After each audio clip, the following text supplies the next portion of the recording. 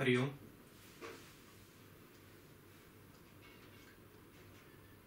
Gently close your eyes. Your fingers interlaced and placed in front. Your back, your neck and head erect. Your physical body relaxed. Your breathing normal.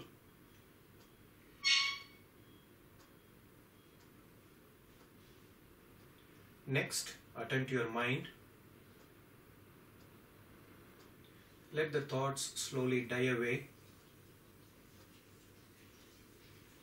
Not to identify with any thought that come into the mind.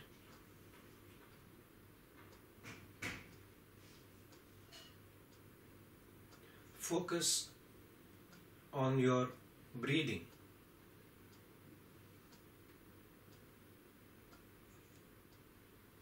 Let us chant the mantra Om, followed by the invocatory prayer.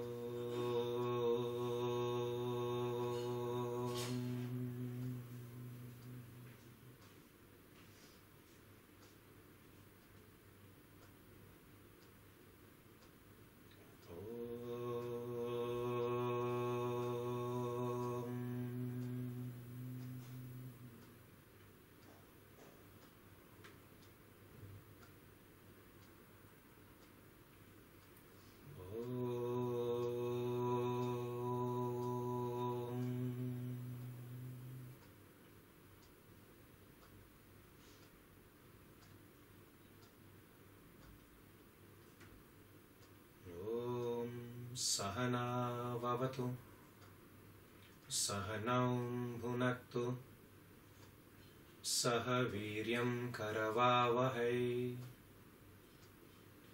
tejasvinavaditamastu mavit vishavahai. Om Shanti Shanti.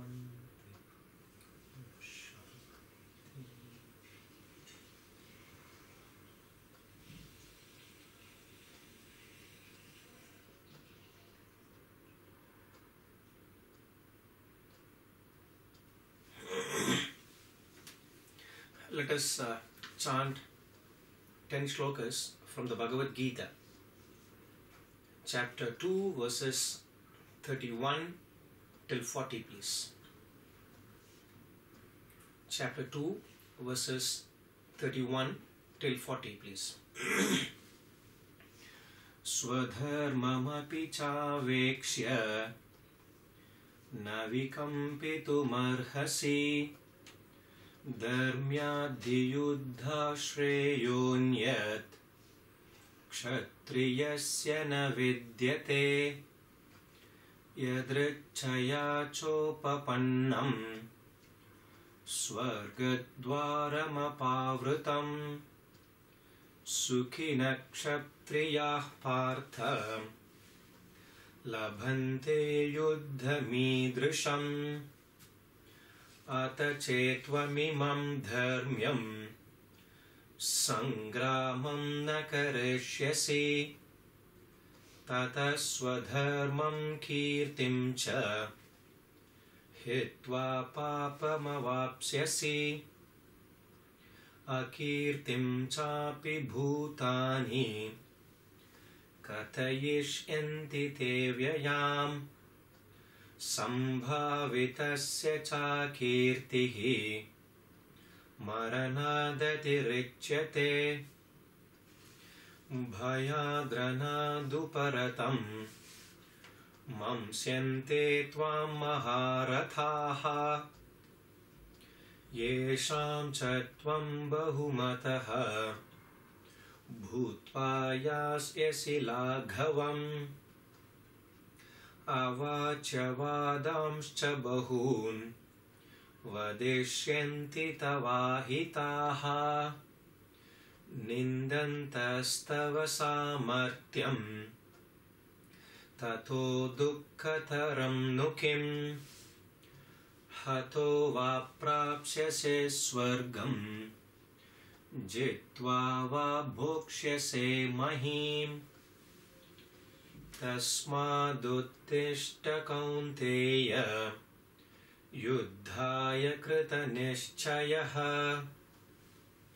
sukha dukkhe same kritva labha labhau jaya jayau tato yuddhaya yujyasva naivam papamavapsyasi yesha te bhita sankhye buddhir yoge tvimam shrunu buddhya yukto yaya partha karma bandham prahasyasi neha bhikramana shosti pratyavayo na vidyate swalpamapyasya dharmasya trayate mahato bhayat.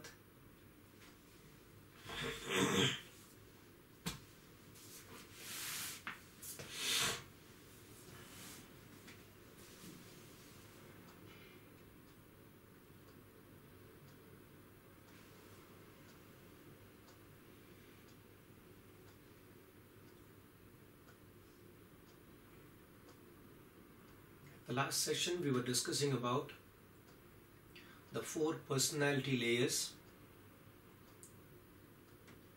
They are the physical personality, the emotional personality, the intellectual personality, and the spiritual personality. The physical personality is the gross aspect of the personality, the gross matter. The physical personality is composed of 5 organs of perception and the 5 organs of action. They constitute 10 in number.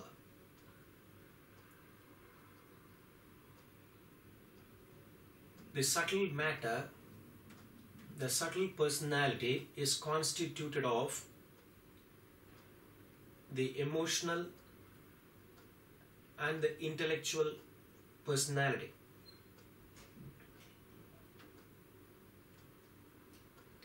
It is this subtle personality which propels, animate the gross personality, the physical body. The subtlest of the personality is the spiritual personality.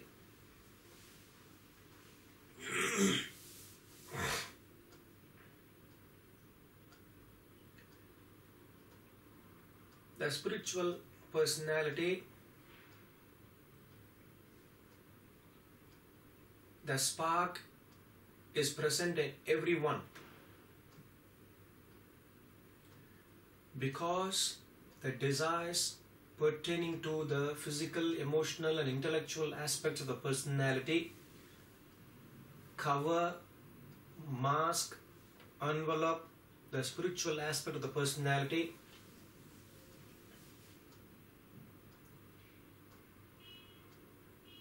The person is engrossed, involved in the mundane world. As the person keep reducing the desires pertaining to the physical, emotional and intellectual aspect of the personality by identifying with the spiritual personality, the person moves closer and closer towards one's true nature.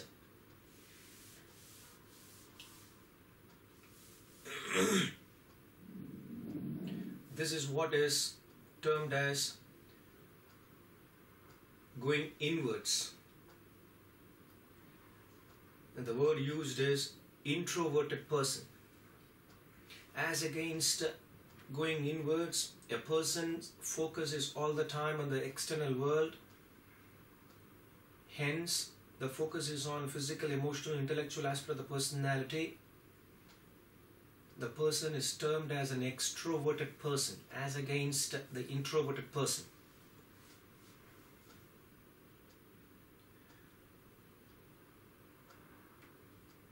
Beyond the physical, emotional, intellectual and spiritual aspect of the personality, the substratum is the real person, the real subject is Atman, the self. The enlivening principle, the God principle. I would like to purposely reiterate a point here.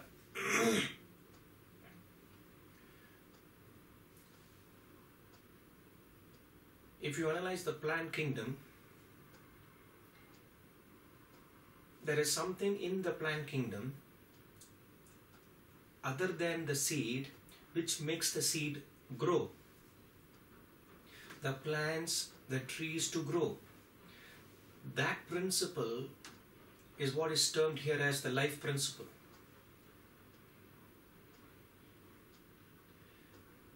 The life principle in the plants is the same which makes all the animals, birds, fishes, submarine, subterranean animals move or function.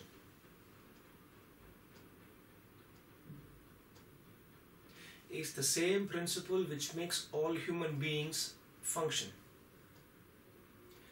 That principle is one. The life principle is one.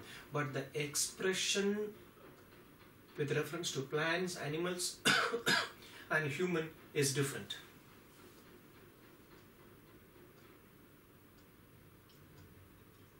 And that life principle is given the name as Atman.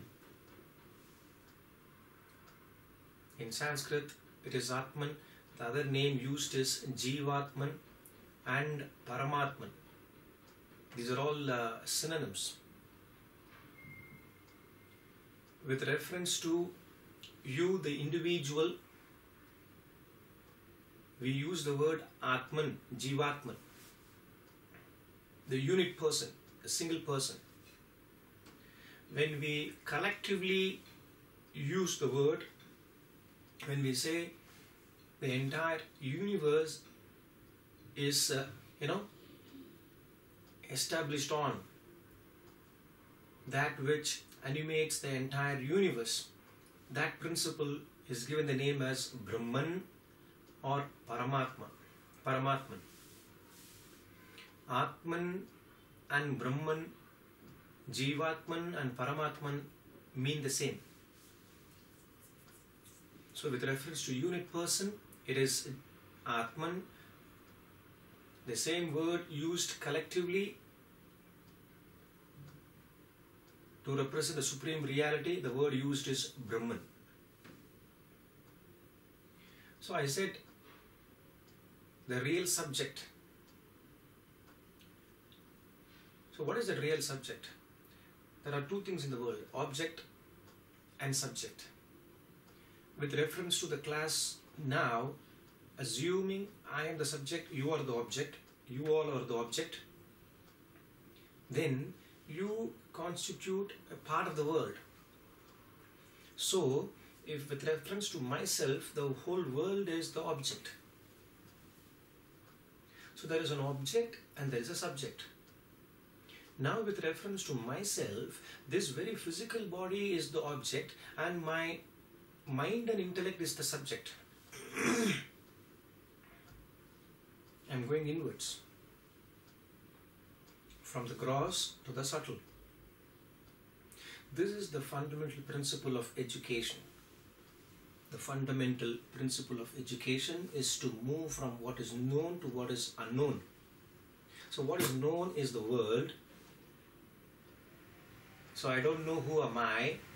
So first I study the world, then try to understand who the person is. So with reference to my own physical body, the object, my inner personality, the mind and intellect becomes the subject. Then if you move still closer, my mind and intellect becomes the object and my vasana becomes the subject.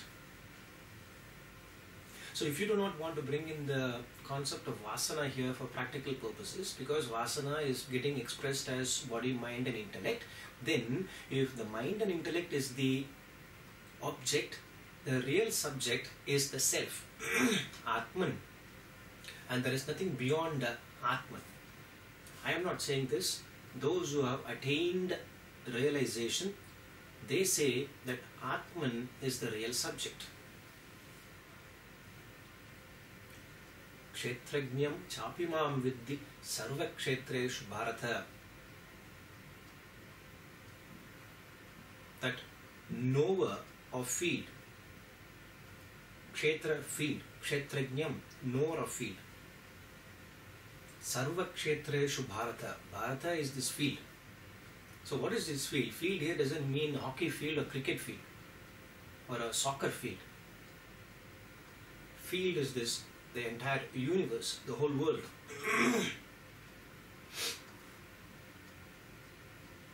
And that is what the famous line, the very opening line of the Bhagavad Gita, beautifully, it starts Dharma Kshetre Kuru Kshetre.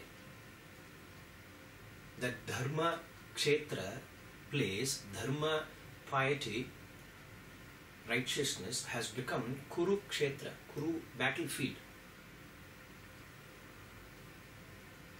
Is it not?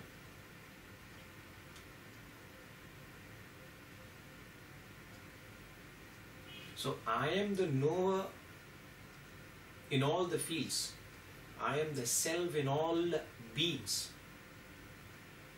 says Krishna, Lord Krishna in the Bhagavad Gita, chapter 13. When we come there, we will take it up.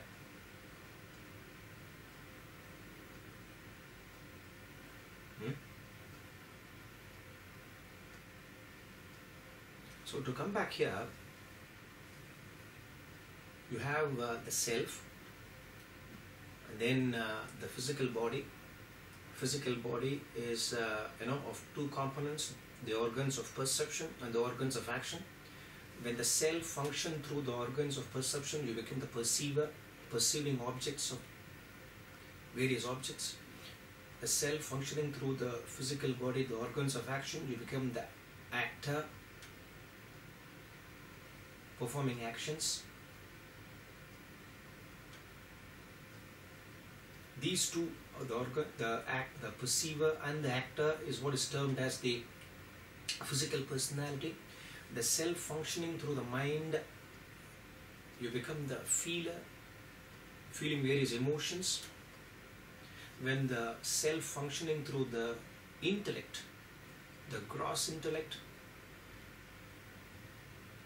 you become the thinker, thinking about the world, thoughts of the world. And the self functioning through the subtle intellect, you become the contemplator, contemplating on the thoughts of reality.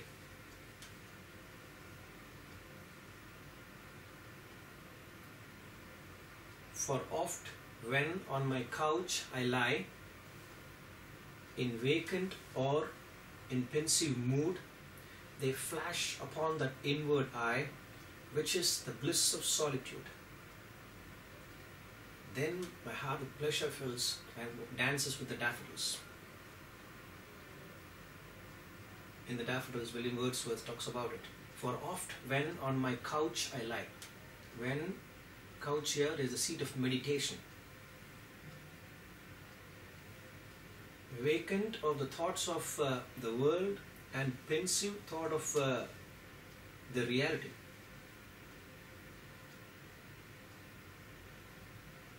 They flash upon that inward eye. So when the worldly thoughts are eradicated,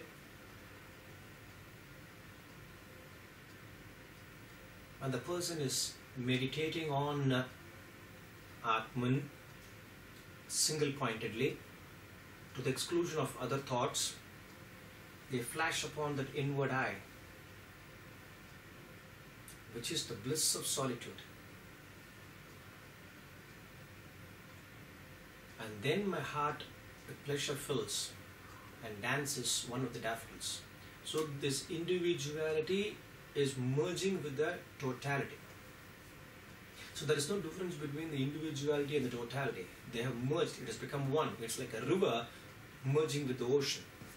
So this is what sometime back we discussed, saying that when a person identifies with the spiritual aspect of the personality,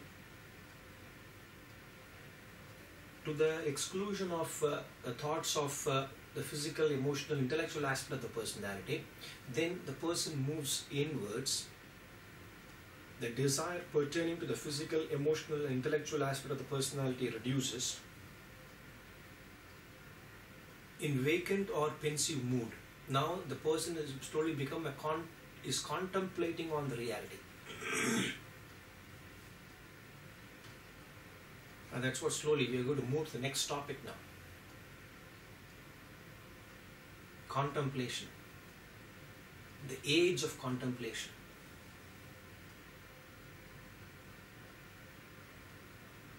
And when a person is single-pointedly contemplating on reality, we don't use the word in spiritual parlance, we don't use the word, I am thinking of Atman.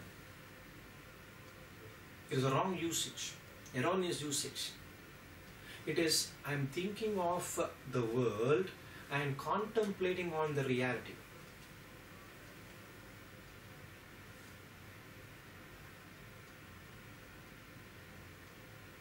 So loosely, I am contemplating means I am thinking, but in the spiritual language, contemplation is always on the transcendental.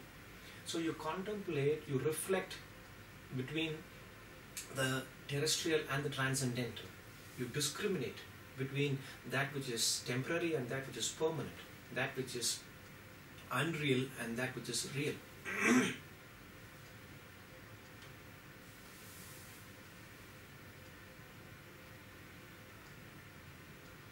So,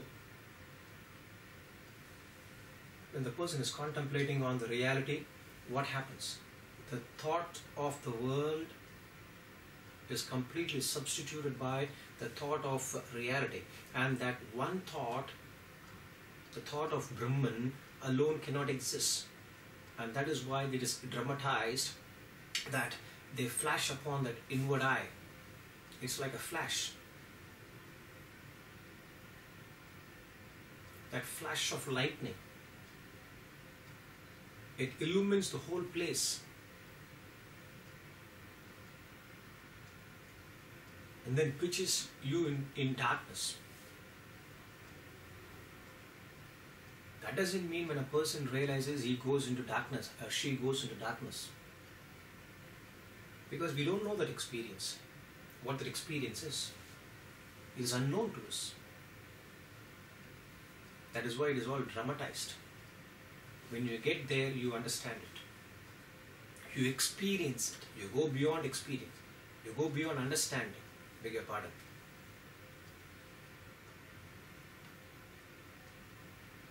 So this is the three words. How to raise beyond one's ignorance. The three words are Shravana, Manana and Nitidhyasana. Shravana is to hear.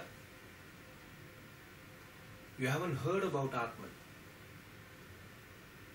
So first time you hear it, somebody is talking about that, what that Atman is. So you have heard it, but you have not understood it. Then you reflect, manana, repeated reconsideration of thoughts and ideas. So you start, reflecting. Now I'm using the word reflection to mean contemplation.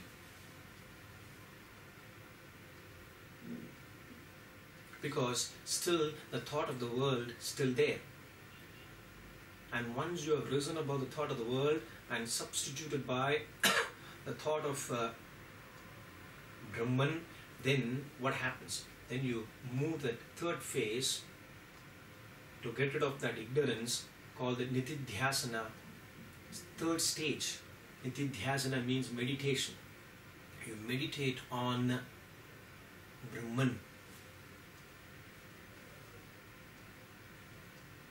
And after that, it is that oneness. You have transcended this terrestrial world and merged with that totality.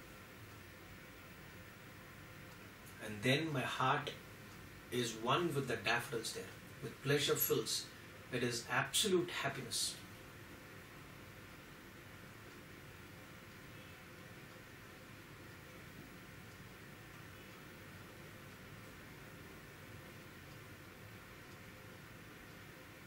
So, to move from this particular topic here, I am using the word here, the age of contemplation. So, Swami Parsarthi used to beautifully use the word age of observation, age of scientific inquiry, and the age of contemplation.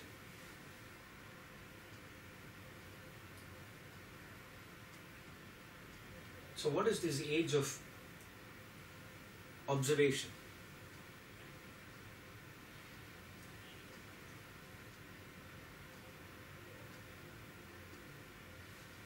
A child, an infant, in the initial stage of life, gazes. Something is making sound. Something is moving. The child doesn't know that it is dancing or walking or producing sound, what sort of sound it is. Some sound is heard. Some movement is seen. That sound the mother makes through her mouth. That sound the father, the brother or sister, or when you move an object, also that sound coming from the television, whatever sound it is, the child is not able to decipher it. The child doesn't understand. This is the sound coming from the television. This is the sound coming from the radio. This is the sound coming from the mobile, the cell phone. This is the sound coming from the moving of the object. The child gazes. And when the child gazes at the external object or being, there is no thinking process within. The child is not able to connect. What is this? What is that? How the sound is made, is created. So the child simply gazes. And this would have been the same case in the age of maybe Iron Age or Stone Age, when human beings, like nomads, just gaze at things outside.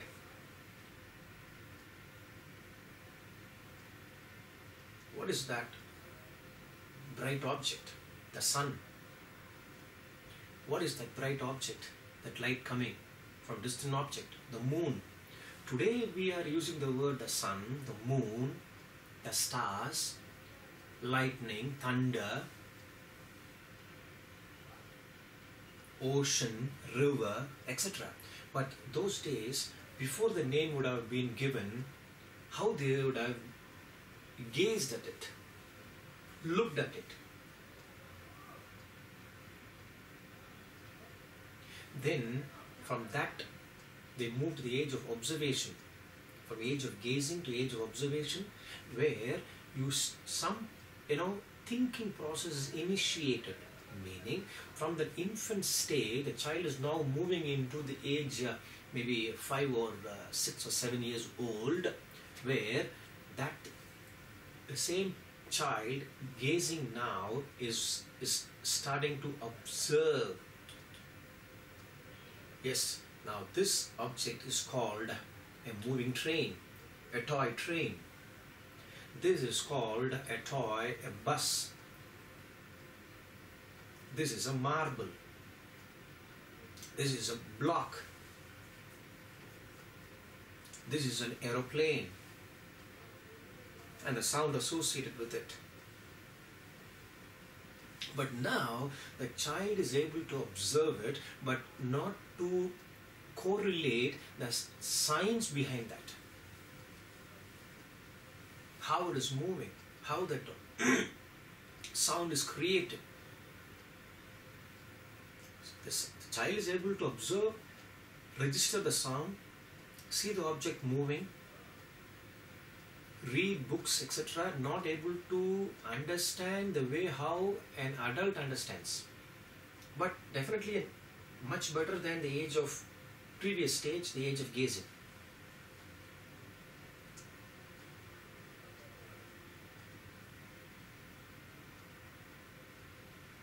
In this stage, the child is not able to connect the effect, what the child is seeing, with the actual cause.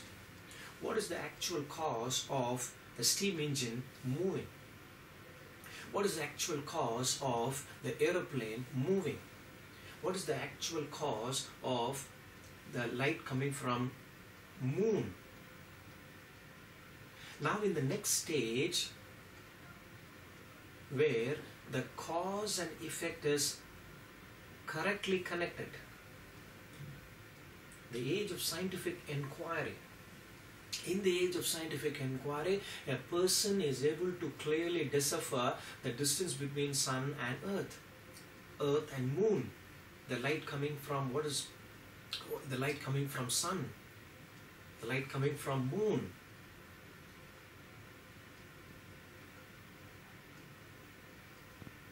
Tremendous development. People are able to talk across the continents. We have, all these electrical, electronic gadgets, touch button, push button comforts. So, in the previous stage, the age of observation,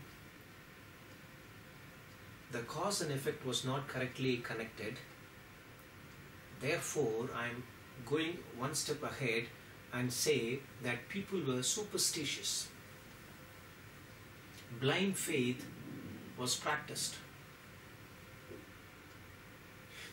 People are, dying because of some ailment, some disease. They don't know what that ailment is.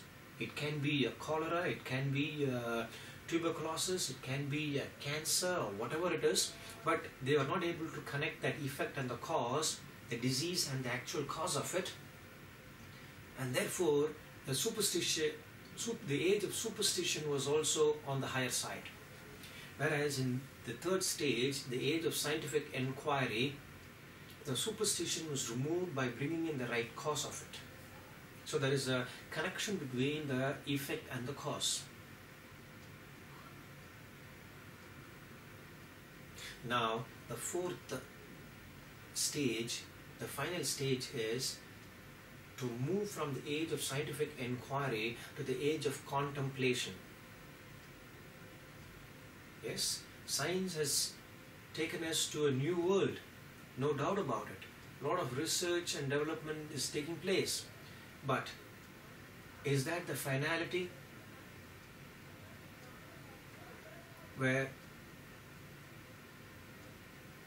science ends, spirituality starts. Who has fixed the boiling point of water at 100 degrees Celsius? Who has fixed the distance between the sun and the earth and the moon?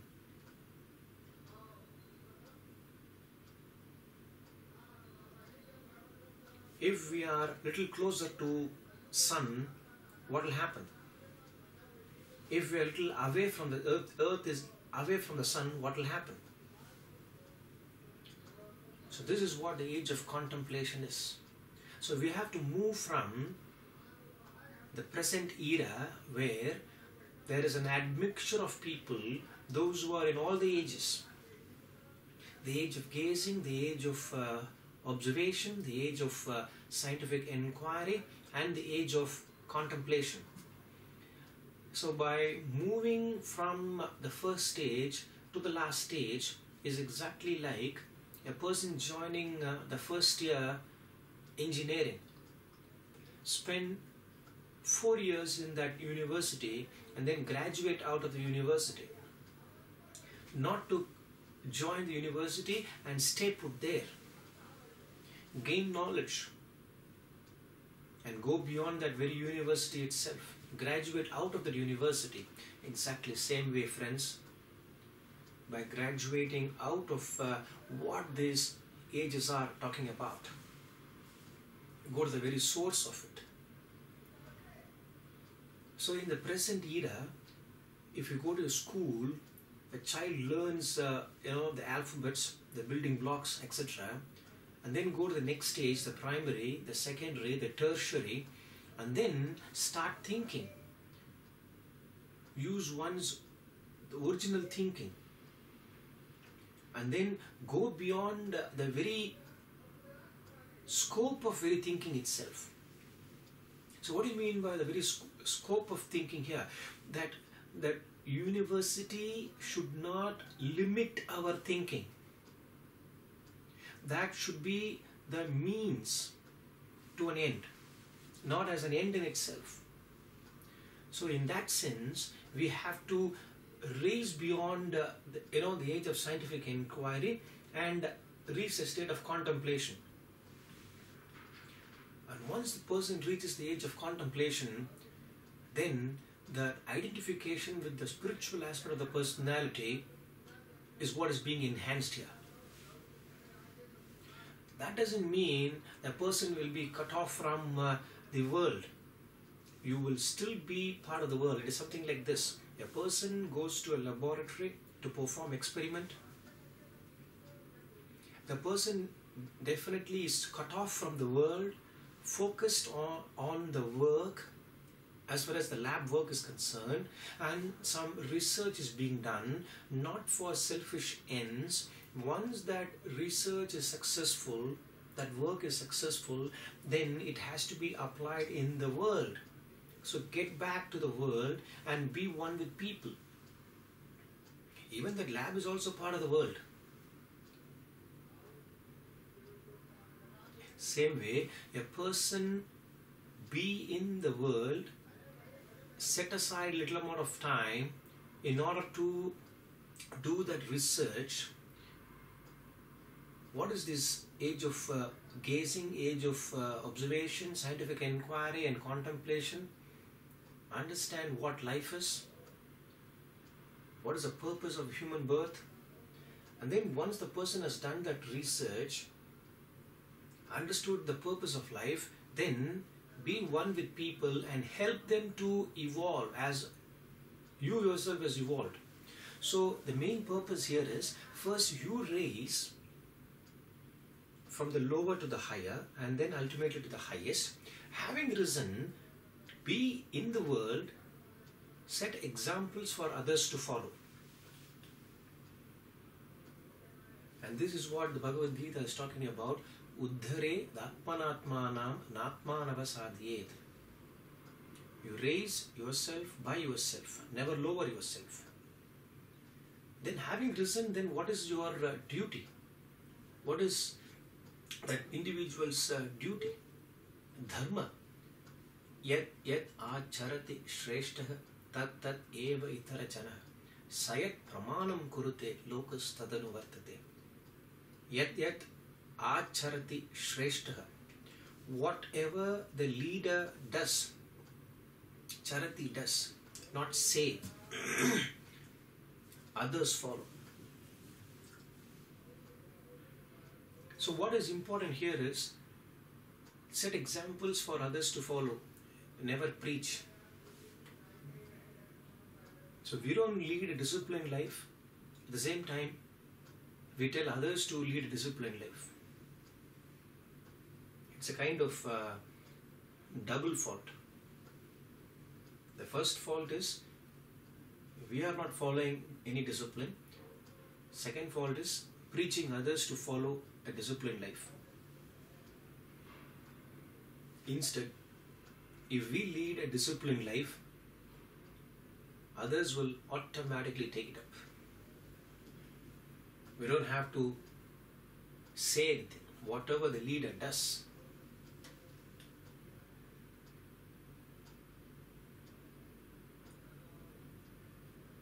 so in this topic here, we have covered, the age of gazing, the age of observation or superstition. Third one is the age of scientific inquiry, and the fourth one is the age of contemplation. So as we move ahead, we will talk about how a person move from being a vegetable to an animal to a human, and then raise above the human tendency itself. So what is this different types of person? Vegetable person, then we have animal person. The person is not an animal. Animalistic tendency in a person. The person is not a vegetable. There are certain tendencies which are equated to that vegetable, that plant kingdom. There are certain qualities which are equated to that mineral kingdom. So we have the mineral person, the plant person, with vegetable person, animal person, human person, and the God person. Different categories. So I'm just giving an idea, a glimpse. When we are talking about the age of gazing, there is no reaction at all. It is like the mineral. You don't see any reaction, there is no action there. Then when we move to the age of observation, then it is like the plant world. There is some activity, movement, better than mineral activity, mineral world. Then when you move to